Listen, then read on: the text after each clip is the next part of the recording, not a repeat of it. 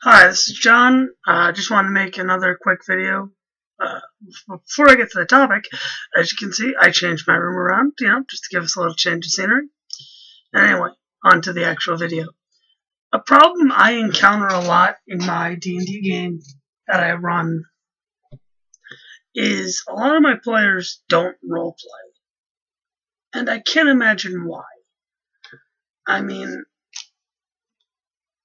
really, they just sit around rolling dice, and I don't understand this. Because they'll roll their diplomacy check, and they'll get, a 35 maybe. And yeah, they'll succeed mechanically. But they'll just roll that check. They won't roleplay. And or if they do roleplay, they don't roleplay well. I'm at this impasse. Should I say no, they fail because they're not roleplaying, or say yes, you succeeded the check?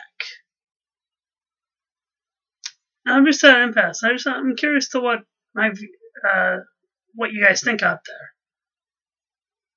So yeah, I might make a video on another video on a related topic of this soon, but I want to hear what you guys think. Just because this is a really problem I find when I'm writing adventures, because I'm writing them for players to roleplay, but my players aren't roleplaying. They're just rolling dice, and that's fun. Don't get me wrong, I love rolling dice.